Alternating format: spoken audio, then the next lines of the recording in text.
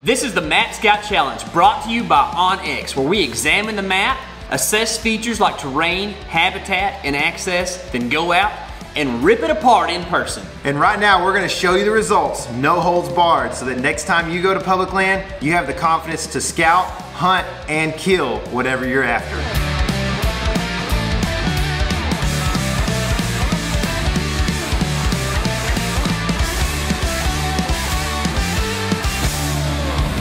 Seriously just happened.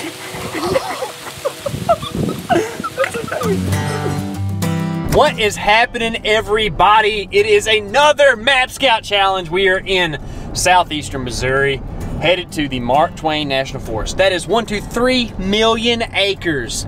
3 million acres of public national forest, public land hunting area that you can go access. Today we're gonna go check out some of that. It's gonna be a lot of big woods type stuff, a lot of ridges. We're also gonna get into some river bottoms and stuff like that. We're gonna be looking for some deer, looking for some turkeys, maybe some bears, maybe some pigs. I've even heard a rumor of the elusive wapiti, elusive American elk, have been reintroduced to Mark Twain National Forest, so might even get some of those on trail camera or something. But yeah, we're gonna hang some trail cameras while we're here and hopefully find some awesome stuff to show y'all. So let's go to the map and we will show you where we are headed.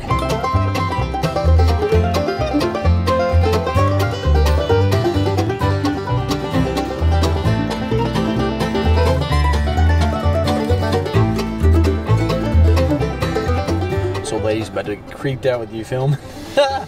All right, so one of the things you got to make sure you do when you're going to head into like one of these big national forests or whatever is normally there's not great cell phone service at all.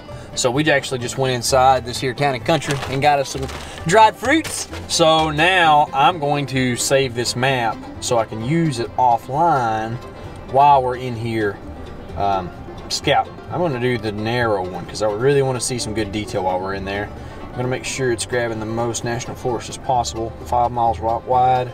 On the map dot that we're wanting to go to, I'm gonna download that over my cell phone network. If you have Wi-Fi at home, you can do this before you leave home. I don't have Wi-Fi, so I usually just do it over my network. I got unlimited data, so you can just use it that way. But usually if you've got good service, it only takes 2 or 3 minutes to download a decent sized map. So super handy tool whenever you're going back way deep. Guys,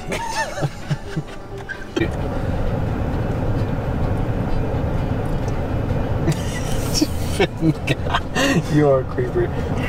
All right, Mark Twain National Forest, 3 million and something acres, giant piece of property. There's quadrants all over the state. We're gonna stick to the southern spot down here that's still gonna be somewhere around 400,000 acres, I think. They're kind of split up into different counties, so it's kind of hard to tell, but that's almost 100,000 acres right there. First spot that I really like is this spot right here.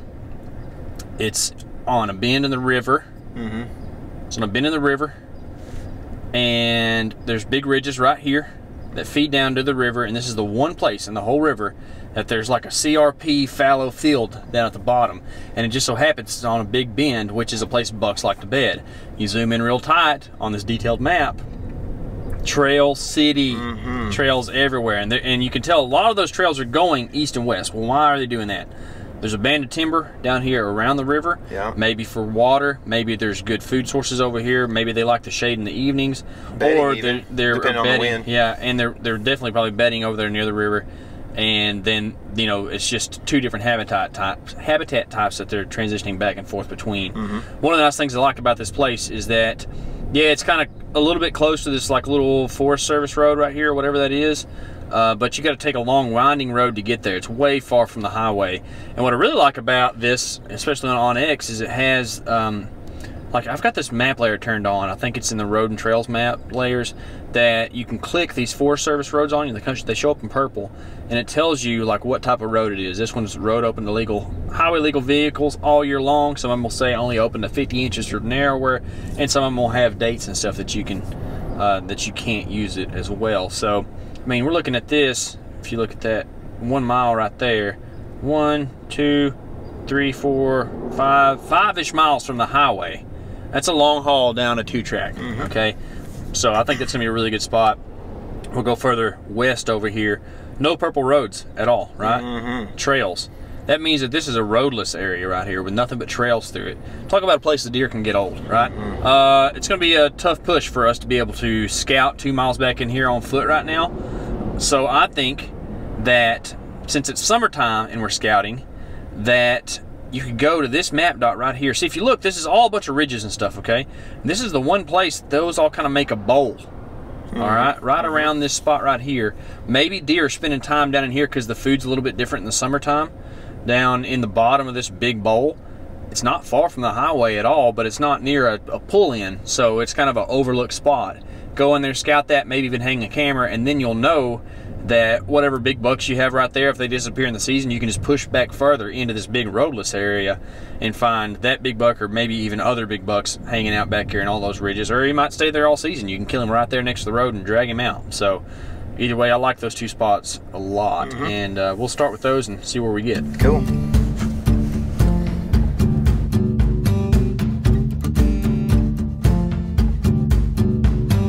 We just saw a yearling in the ditch, and I tried to yelp her, and she wouldn't stop. So I guess they don't like that up here. All right. Now we'll go. Did your truck just turn off?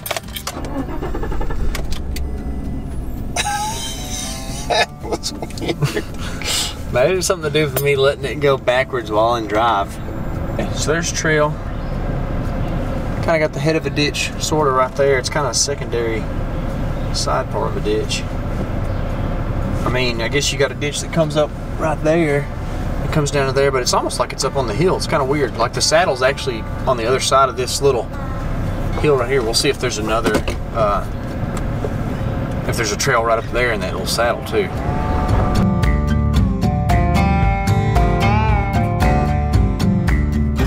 Okay, so we made it to where we're gonna park the truck. It's actually a little bit before we thought we were going to. As you can see, we're still plenty good and on public land. So I'm gonna mark the truck right where we parked it here. Map tools, at waypoint, truck. Save that. Now, as you see behind me, and you see on the map here, still plenty of public land around us. That's a posted sign on public land. According to our map on X, which they double checked, this is still public land. It's still National Forest on the other side of the sign right here. So we feel plenty comfortable going through this, making sure we stay on the public land, on the public side of the private boundary. So I'm going to go ahead and mark this gate because it's frustrating, but it would be good to know that that's there. Whenever you do want to come back, say you want to come in here and hunt, or it's in the dark and like, what the heck, what's going on with this gate? So I hear a vehicle coming. I'm gonna mark that. Add photo, take photo, boom.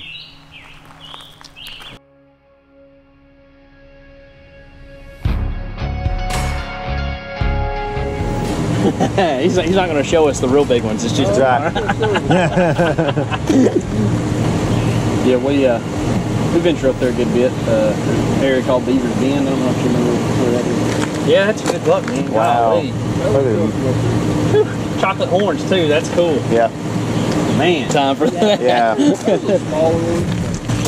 Oh, it's a good buck though, man. Oh yeah. And you know, if I come up here on a trip, I'm probably shooting that for sure. Yeah. You know, like we're at 7. How are you hunting them? Are you just walking through the woods, or how are you hunting them? Oh, okay. Yeah. Y'all can't bait here. No bait. Yeah. Can't in Arkansas. Yeah. Yeah. Yeah. So do you try to hunt like saddles in the ridges and stuff? Yeah. Yeah.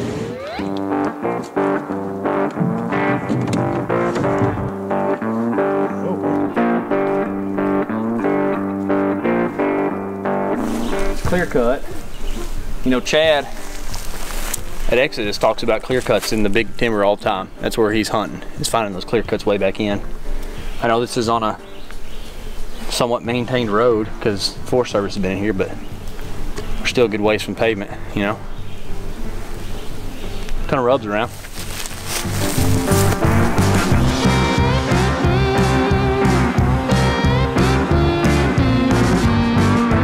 Well, there are ticks here for sure.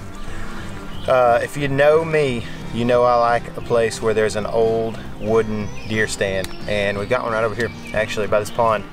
And then if you, I mean, you can probably tell, but there are some perennial rut raging rubs here. So pretty much seems like anywhere there's a wrist-sized evergreen, there's a rub. So this is a little bit of a contrast as to what we've done on some of these other properties this spring so far, where we're seeing a lot of rubs. So that's a good sign.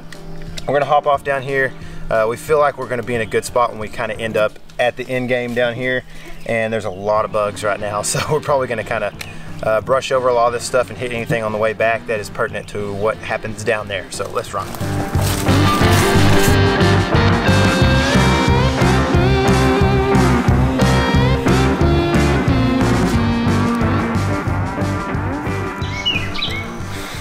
Well, it's summertime.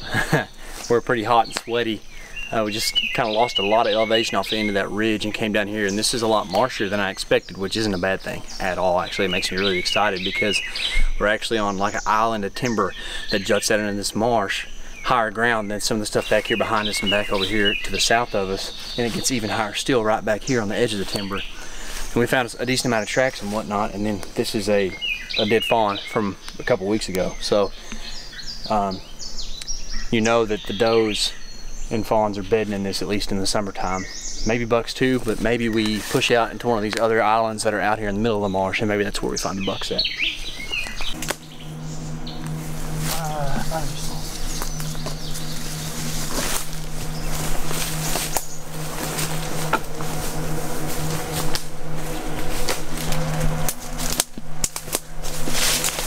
Just busted a deer off this point, bedded off this point. I only saw a flash, and it's too thick to even see it, but I think it went off over that way. And you can't hear because of all the boats on the river. But we'll go back here and see if we can find a bed right here under these trees. There's a night bed. Little pasture.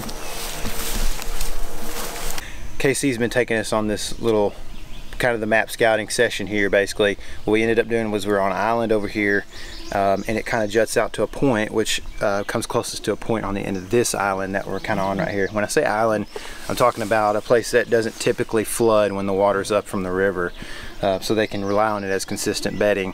The thing is, when you get to the south, it's just a little bit harder than it is not far north of here. So we're having a little bit of a difficulty finding a spot we feel real good putting a camera. There's definitely enough sign on that other island where it pinches down through between that swamp and the ridge and everything else. There's some trails coming out all the way out to that point. I mean, that's definitely what they're doing. We could justify putting a camera there for sure, but I think we're going to keep on scouting our way back around through this islands and maybe back up the ridge where we saw a lot more rut sign.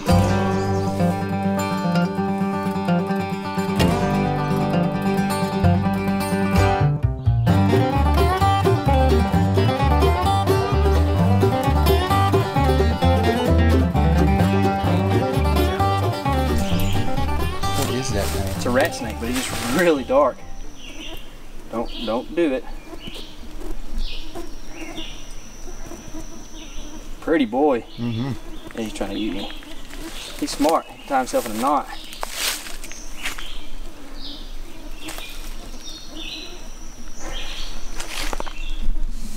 Twitching his tail. It's a pretty snake right there. If you come closer, we can get some good footage of him. That's why I got the zoom lens. And when you first picked it up and how fat he was, I was like, oh, yeah. I saw his tail and said, man, it's fat. Is that a cottonmouth? And then I looked at the colors like, there's no way. You wanna go? Go ahead. Oh, you're just gonna get mad. It's crazy how dark he is.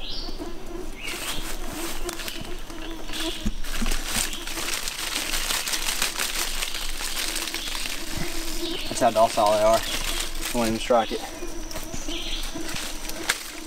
Now if you'll go on, Tyler can get through here. I'm just gonna rattlesnake this leaf right here.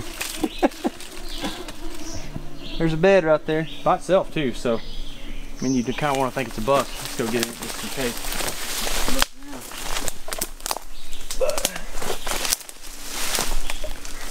Not a lot of buck sign around it, so who knows. There's a secondary trail going out right there though.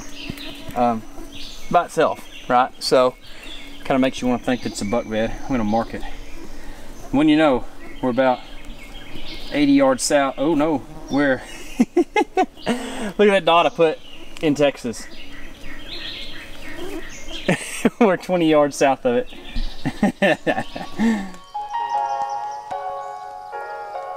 Thought you were pointing at the weird snail right here. It's cool. Man, I didn't look right there. You can still see it still there.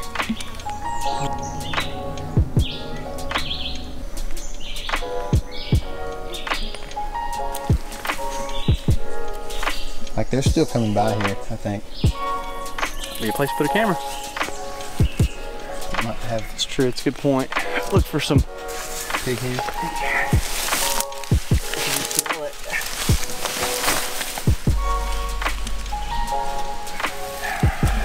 Inconclusive. It's a big old bed. It is. It's tough to say. I'm gonna mark it on the map though. All right, so Tyler's made a good point that something that we do is a lot of times we mark sign because it really helps us put the big picture together. And maybe like just walking around, you have a real tough time understanding what's going on in the area with deer. But now I can look at my map and I kind of got an idea of what's going on. And I mean, even just at this, you got that scrape down there on the edge of this lane, and you got 2 beds, and the beds are kind of central in this finger. So you can almost imagine you're gonna find more beds along this finger as we keep going. This is a big bed. We don't know if there's hogs in this area or not. Could be that, but there's just one. And there's no mud or anything, and there's a little browse in there. So it really makes me want to think that this is a buck bed. I don't know, keep walking, see what we can figure out.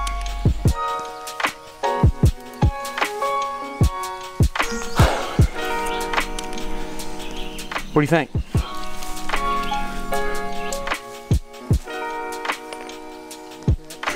Big picture, right? Big ridges. We're kind of at the very tip of a big ridge, which kind of in general implies deer travel around the horn of it, and they're going to travel down the sides and maybe even down the top. It's pretty steep, but at least down the sides. It even looks like a trail coming off of that creek bank right there. You see it? This is a road, cuts through between these 2 openings that you can see on the map right there. Marsh to the south,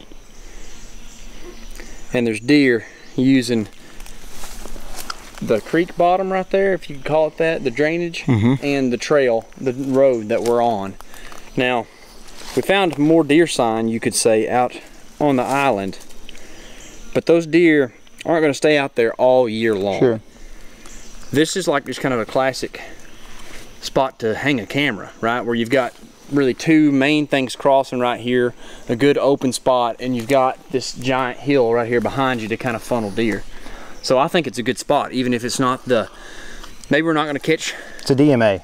Yeah. It's not the old deer not, movement you area. don't have a whole lot of faith in it, but you know that you're going to get something on it. Yeah, it's not like if we were trying to maybe get a buck to shoot in the next 3 days, maybe not hang a camera here, but since we know this thing's going to sit like 3 weeks at least, sooner or later you would imagine that a decent deer is going to walk through this area right here. And assuming that, you know, there's this deer sign out here that we found, there'll probably be that kind of deer sign in this thicker timber too. And this is the adjoining thing that adjoins the ridge. Yeah, there's a lot of edge right here. Yeah. If you look at the ridge, you look at the 2 openings, and this creek or drainage right here. Yeah. There's a lot of edge, man. Throw it to the,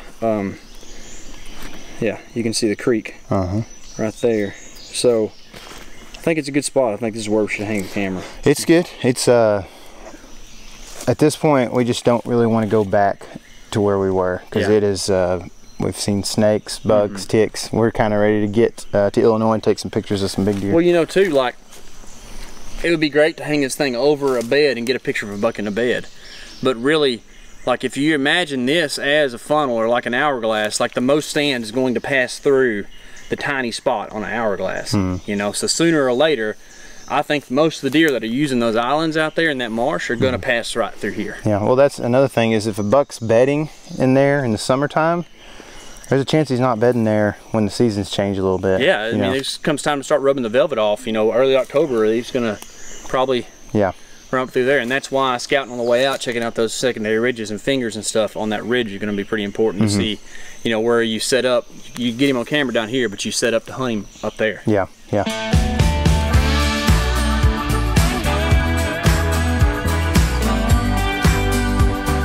So we're sitting here just kind of talking, putting this camera on the tree, and we noticed that there are tracks, well, KC noticed there are tracks coming right under this camera. And so we kind of take a little better look here.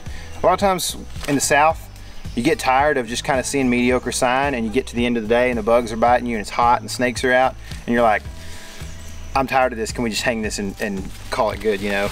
And luckily, KC's still observant. We figure out that deer kind of going down off from this road, they're kind of going down the edge of this creek right here. The creek kind of peters out up here, so we think what they're doing is they're coming off this ridge, they're coming across the end of this creek right here, same deal right here when they're coming through the road system, and they're working their way back down the edge of this creek, which provides, because of the beavers, a lot of stump sprouts like ash trees, a little bit of birch and stuff, and they're browsing all this stuff right here. We'll show you a little bit of that here in just a second. And then they're probably getting some drinks down here as well in the evening and going out here and partying, eating forbs and stuff like that or whatever. So who knows exactly which way they're going as far as like bed to feed and all that, but we're gonna find out because we're gonna hang this Exodus right here on a tree over here. And the good thing about this Exodus is it's got a really good trigger, it's got a really good range as well. And so we're gonna be able to pick up a lot of this right in here, I believe.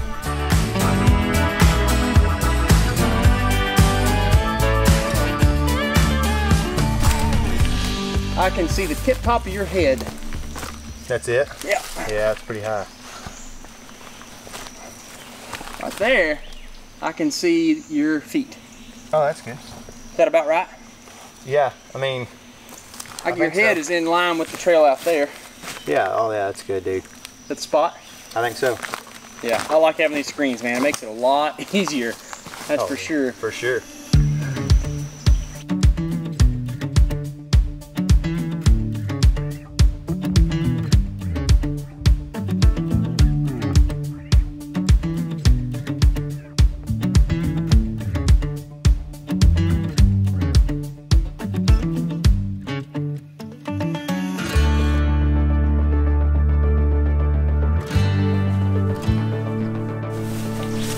Kind of grayed out, but it's got a seat pad on still. You can kill a deer from that stand. Is that guy a lefty? Or is he planning on deer walking the ridge or something? Maybe he stands up to shoot. Maybe, but that's a big old branch to be standing up to shoot. Telling the guy that Lake Whitney existed. Yeah, I saw that. Missouri might be one of the buggiest places that I've ever been. So other than that, we had a few other takeaways that we wanted to go into. KC, hit us up. There's a huge amount of land. A huge amount of land. Mark Twain is giant, okay? With it being giant, I think there's still gonna be a lot of hunter pressure. And there's no agriculture to speak of on any of that property. Yep, I think that you could focus on bedding islands though. I think they looked legit. Also, white oak groves were a thing. There weren't just spread out all over the place. There were condensed groves. And also, there's a rifle season and it's during a good part of November. So might be worth checking out. With that said, let's go into the elaboration or the explanation of our points. The huge amount of land again. The huge amount of land again. Okay, so we have been a lot of places doing map scouting with the Map Scout Challenge stuff. And a lot of those places have a lot of land. Nothing like Missouri. This is Western proportions. Oh my goodness. Like, this is a giant national forest. Mark Twain National Forest is 3 million plus acres of land. We're talking about like the southern half of Missouri, it seems like, okay? Maybe not that much, but it is a big, big, big spot. In those 3 million acres, there's a lot of river systems throughout, and you're gonna find what I'm calling bedding islands. We called them that when we were scouting as well. They're not really islands like you would typically think of that would be out in a water body. They're actually like humps in the landscape. So like, for instance, it's gonna be down by the river, and when the river floods and gets over its banks, these are areas that the deer can rely on to be consistent bedding even when there's flooded landscape around them, essentially. So I think that because of them being able to rely on that, they just go ahead and bed there year round typically. We found a lot of beds. We found 2 dead fawns on that one island.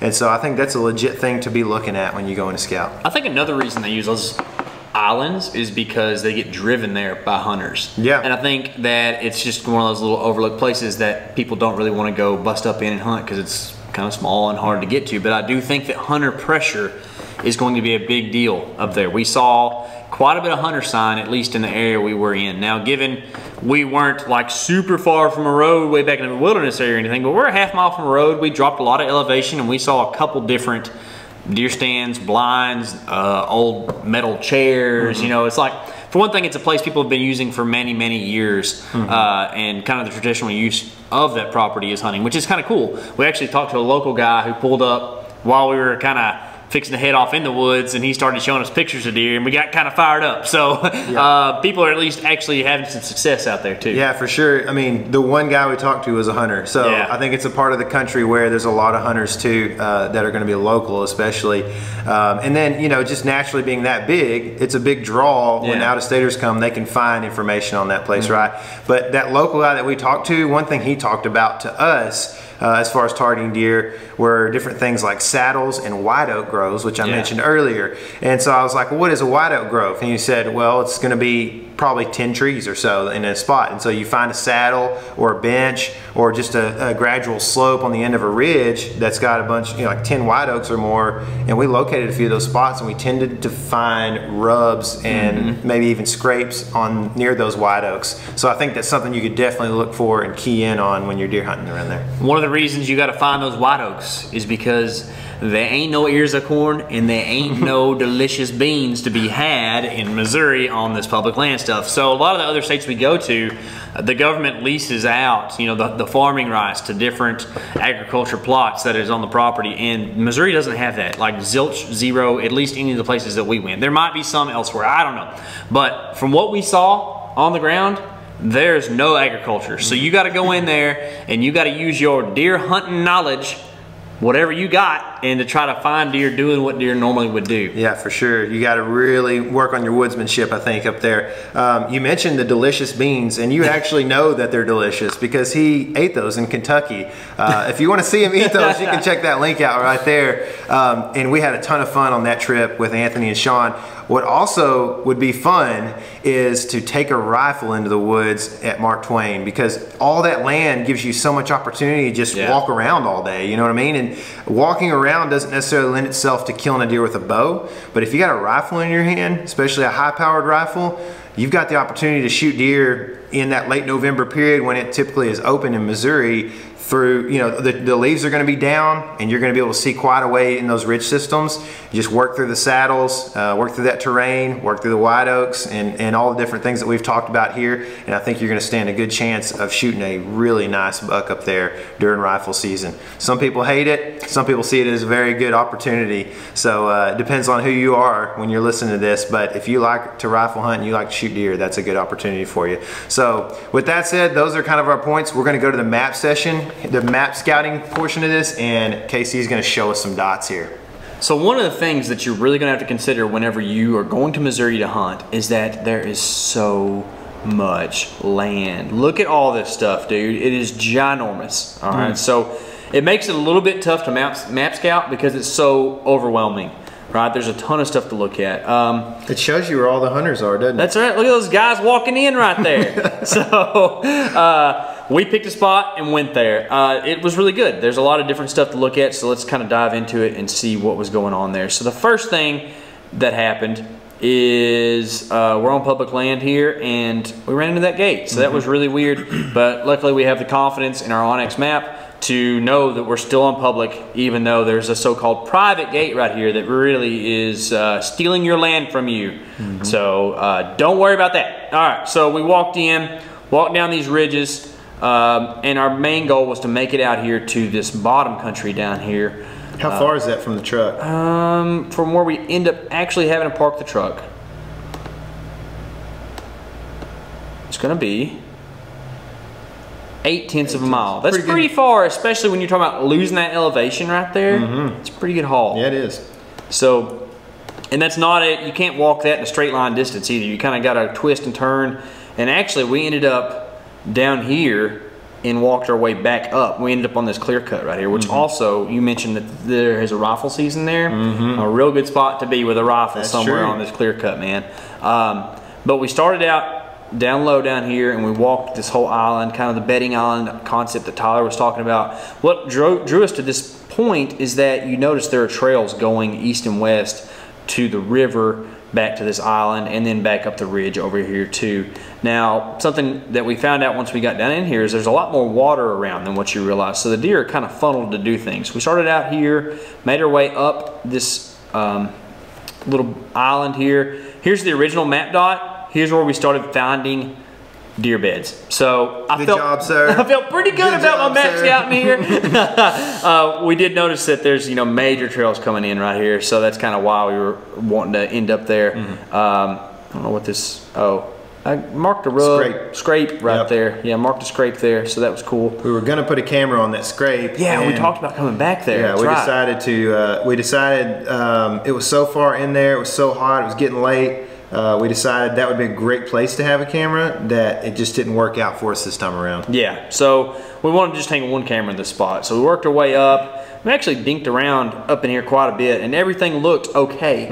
Like there was never something that was like, oh, this is dumb, right? But we weren't really finding what we wanted, and we almost made it back.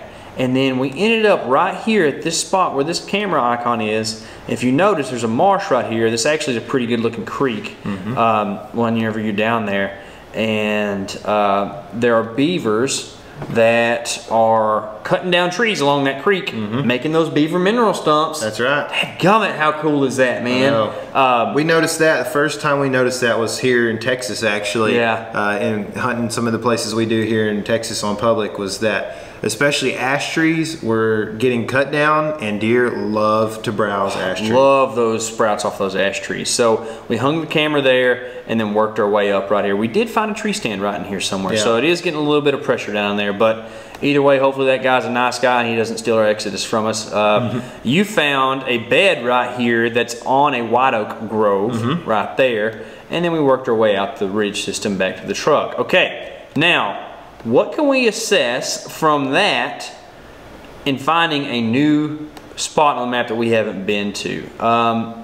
Really, it's kind of tough because there's not a lot of public land along the river per se right in this area. You can find stuff here and there and everywhere. But over here on this little creek, there is a spot. So this isn't like the big river. This is South Fork Buffalo Creek. Probably a lot of sandy creek bed more than anything, it looks like. You can kind of barely see the creek flowing through there. But a lot of ridge system around, same kind of scenario, but there is a human clearing down here. I guarantee you there's a scrape on this tree somewhere. Maybe it's all nighttime use, I don't know. But either way, it's same kind of deal where you got a riparian area and you've got a big mixture of terrain, as opposed to the slightly monotonous big timbered areas up here. You got a north facing slope wall right here, you got a creek bottom here, and then you've got broken stuff that it almost looks like the DNR might plant or do something with, cut hay or whatever. Either way, deer relate to open areas. They relate to edge. This is the most edge you're going to find up there in the big timber. So I like that spot. And then I said, well, I got a wild hair. I'm just going to find something else that looks real good that I would like to check out sometime. So this is the Irish wilderness, which I don't know if you can get away with labeling something Irish nowadays. It's kind of sketchy, might get canceled, I don't know. But either way, there's no roads in here. This isn't like Capitol Wilderness, right? But this is a big roadless area. Now, you definitely can always jump off in the big middle of this thing and go hunting, right? But when people see this wilderness, that's what they're going to want to do. They're going to hit these trails. They're going to go out here and find them a spot. I like how the wilderness touches the highway right here, okay? And there's an entrance point here. People are going to be gunning for that, all right? There's some private land, maybe even some, dare I say, agriculture on the private land right here. Who knows, it might be hay fields, whatever. This looks like a fallow field, which is pretty much a deer food spot. There's going to be all kinds of forbs and stuff in there. But I really like the idea of parking your truck right here along the highway and not a designated parking area, but still walking in right here. And this looks like what we like to refer to lovingly as a DMA, like a deer movement area. If you notice, there's some decent ridges all around, and here's a decent sized bottom right here. Now, I didn't really pick this exact spot right there to hang the tree stand. I don't know for sure. It's pretty close to a creek right here. You can see you're on the south side of the creek. You can see the drainages are kind of coming down from the north there. But somewhere in here, deer are going to get down in there and run around, move around, run around, as some of our friends talk about doing. It's going to be a scout your way in kind of possible area there, you know? Exactly, and I think it's like one of those little pockets. You like to talk about pockety deer. It's one of those places where you might find a pocket of whitetails right in here that just really are undisturbed because people are either gunning for this deep stuff or they're trying to find a place that's kind of close to a road that they can drive far in. Whereas right here, you're on a state highway jumping off and kind of ducking in behind some private land. So I think it's a really good looking spot, at least worth checking out and seeing what's in there. For sure, man. That's some creative stuff. I like it. I like it when you're good at this. You try to find places that are not too far in there so that we can go in and hunt and get out if you need to, you know. If it's not working out for you, if the sign's not there and you bust it up in there in the morning, nothing's happening, then you can get out and go somewhere else in the afternoon. That's what I like about. Thanks, man. We kind of have the same ideology there, so it's a good thing. You know, if you like this stuff, make sure and subscribe. Also, this video right here was from the same trip where the next day we went to Illinois and did some stuff in Shawnee National Forest. Huge place. Awesome country. There is some ag up there. I think there's gonna be some big deer and that kind of thing. And we're really just waiting to check out that camera at this point when we're recording this video. We're excited to see what's on that camera. So make sure and subscribe. Comment below if you have any thoughts about Mark Twain, if you ever hunted it, you wanna give some tips to somebody. And if you don't wanna give tips to somebody, you can lead them somewhere else. No, that's right. Put some bad coordinates down there. Lead them to a good place. Just don't lead them to somewhere you hunt, right? If you think we're stupid and these are bad, also put that down there because we want to know, like we're always trying to learn about this stuff. You know, part of the Map Scout Challenge is going and seeing new places and learning about it, and that's what we're going to do with these trail cameras. We also would like to learn from y'all as well. For sure. We've had a lot of fun with this series. Make sure and support the companies that have supported us throughout this series as well. It's going to be onX and Exodus. And remember, this is your element. Live in it.